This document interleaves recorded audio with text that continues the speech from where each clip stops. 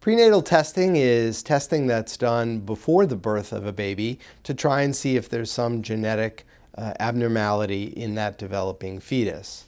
That can be done as a screening test where they take the blood from the mom and look for the very, very small number of cells that are actually from the fetus and test those to see if there are certain abnormalities.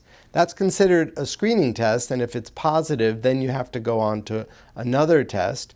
That other kind of test would be either taking fluid from around the developing fetus, that's typically done between weeks 15 and 18, or earlier in pregnancy, between weeks 10 and 12, they can do a special procedure where they take a piece of the developing placenta and take the portion that's from the fetus and test that for genetic abnormality. I'm Dr. Bruce Gelb. I'm a pediatric cardiologist who specializes in the genetics of heart problems in babies and children. I direct the cardiovascular genetics program, which is part of the Children's Heart Center at the Mount Sinai Kravis Children's Hospital.